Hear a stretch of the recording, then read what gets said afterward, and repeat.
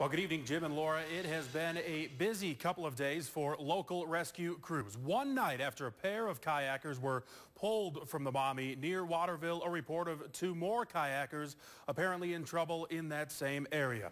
The Waterville Fire Department says it received a call shortly before 7 o'clock tonight that a pair of kayakers were seen on the river and could potentially be in need of assistance. Two rescue boats were launched. Neither crew saw any sign of any kayakers on or in the water. The eyes in the sky? No sign either. A little more than an hour after the operation began, Waterville Deputy Fire Chief Doug Meyer said they received a call on their non-emergency dispatch line that the kayakers were safe. It is not known if the same person made both calls, if their information was credible, or if there ever were any kayakers on the river.